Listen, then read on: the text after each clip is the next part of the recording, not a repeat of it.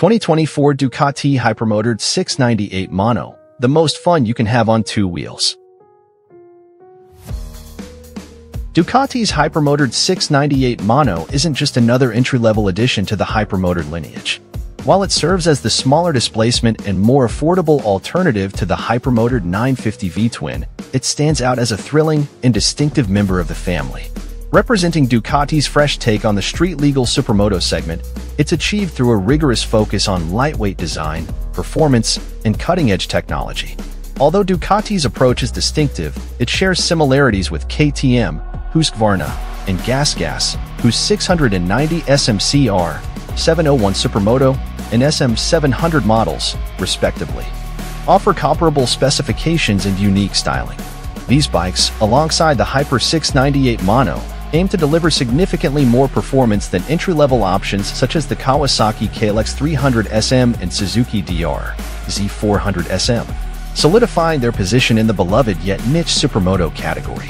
If you're curious about Ducati's decision to invest in a segment with limited competition, you're not alone.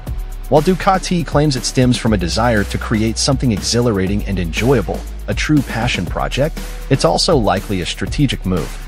Ducati likely seeks to showcase the impressive performance of its all-new Super Quattro Mono single-cylinder engine, which was unveiled before the Hyper 698. What better platform to exhibit this new, high-performance engine than in a supermoto designed purely for unbridled fun? To appreciate the Hypermotard 698 Mono is to admire the engine that defines its character. So, just how much character does it possess? Hint: a lot. And how does this influence the riding experience? Hint: significantly? To find out, we ventured to a kart track near Valencia, Spain, an arena often used by local racing professionals for training and testing. Let's take a closer look at the distinguishing features of the new bike, known for its hyper-performance. Regarding the bike, when discussing these bikes, it's important to note that Ducati offers multiple versions. Alongside the base model Hypermotard 698 priced at $12,995, there's the 698 Mono RV, boasting a striking graffiti livery and bidirectional quickshifter, albeit at a slightly higher price of $14,495 MSRP. Powering the bike is an engine often described as half of the 1299 Panigale engine, given its significant design and hardware similarities with the iconic V-twin. Noteworthy specifications include a bore and stroke of 116.0 by 62.4 mm, accommodating the same valve diameters as the 1299, 46.8 mm titanium intakes, and 38.2 mm steel exhausts. The piston and combustion chamber maintain the exact configuration as found in the Panigale. Equipped with a desmodromic head, the engine employs a dedicated set of rocker arms and cam lobes to optimize power delivery in the mid-range. Ducati boasts figures of 77.5 horsepower at 9,750 RPM and 46 pound-ft of torque at 8,000 RPM. Notably, over 70% of the maximum torque is available at 3,000 RPM, with over 80% accessible between 4,500 and 10,250 RPM. The inclusion of a Terminioni exhaust reduces weight by 3.3 pounds while adding 7 horsepower. Weight reduction was a significant priority during the design phase, evident in features such as magnesium engine covers and an aluminum cylinder sleeve akin to those used in the 1299 Superleggera. The total engine weight stands at 98.3 pounds, commendably light, albeit 2 pounds heavier than the claimed engine weight for competitors such as KTM, Husqvarna, and GasGas. While these engines offer slightly more torque, claimed 54 pound-ft, at 6,500 RPM, they produce less peak power, 74 horsepower at 8,000 RPM. To mitigate vibration, 2 balance shafts are employed, similar to the KTM-based competition.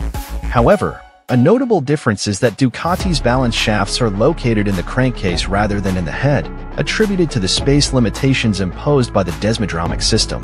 Typically, we refrain from drawing numerous comparisons between competing models, but given the focused scope and nearly identical specifications, it's apt here. Take, for instance, the Hyper, boasting 26.1 degrees of rake and 4.2 inches of trail, figures easily matched by the GasGas SM700 with its 26.4 degrees of rake and 4.2 inches of trail. The significant disparity lies in the wheelbase, with Ducati opting for a shorter 56.8-inch wheelbase compared to the Gas 57.9 inches. This shorter wheelbase owes itself to a compact 22.5-inch swing arm, a design choice by Ducati to enhance the bike's agility and playfulness. The brand-new steel trellis frame features differentiated thicknesses and sections to optimize both weight and stiffness, boasting a total frame weight of 15.9 pounds. Further weight-saving measures come via cast aluminum wheels, 1.1 pounds lighter than equally sized spoked wheels, akin to those found on the KTM and Husqvarna. The Gas also employs cast wheels. Claimed wet weight, excluding fuel, stands at 333 pounds, slightly higher than the competition's average dry weight of around 324 pounds. It's worth noting that weight variations will likely occur due to the Ducati's smaller 3.0-gallon gas tank compared to the Gas's 3.6-gallon capacity. Although minor, these differences are worth considering, with the final verdict on weight awaiting assessment on the Cycle World scale.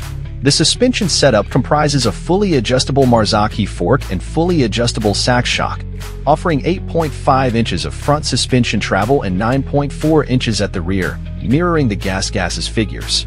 The seat height measures a remarkable 35.6 inches, slightly higher than the Gas but lower than the Husqvarna, which boasts a taller seat height than its counterparts. Further distinguishing features include the Ducati's larger front brake disc, outstripping the competition by 10 millimeters, and a more comprehensive electronics package inclusive of 4 ABS settings, facilitating easier sliding and less. Of course, you prefer to keep your wheels in check as you acclimate to the Supermoto experience. The electronic suite features Ducati wheelie control with lean angle sensitivity for levels, plus off, Ducati traction control, 8 levels, plus off, and engine brake control, 3 levels. Ride modes encompass sport, road, urban, and wet.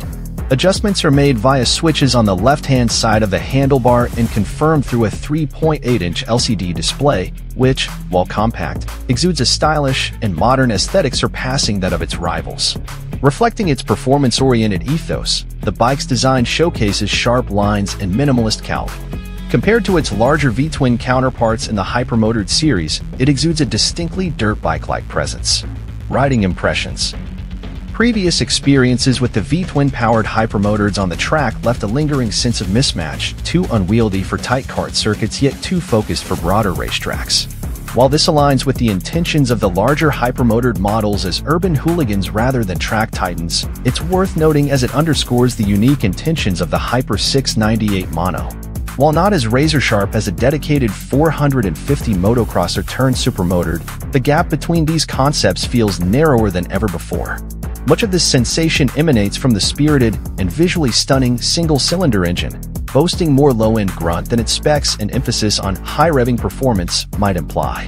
Revs climb rapidly, reaching the 10,250 RPM redline sooner than expected. It presents a livelier, more exhilarating package compared to competitors, particularly on the racetrack, demanding constant attention. Notably absent is the typical roughness associated with big-bore singles at lower revs. A tall first gear ensures you won't immediately hit the rev limiter when starting from a stop, but it requires a delicate balance of throttle control to prevent stalling as you accelerate away, especially when navigating through traffic lights. Let's face it, most of these bikes will primarily be ridden on city streets.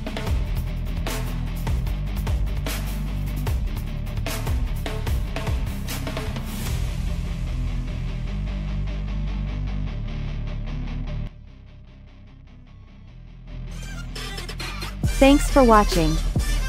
Drop a like, leave a comment, and don't forget to subscribe to watch more videos like this.